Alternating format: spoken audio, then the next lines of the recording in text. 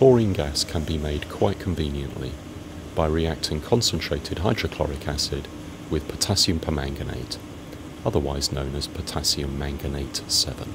The manganate ion is a strong oxidizing agent and easily converts chloride to chlorine at room temperature.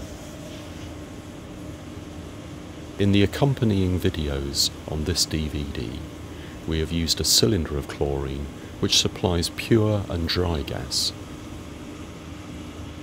Anhydrous calcium chloride can be used to dry the gas, and this quantity would be suitable for a small volume of chlorine.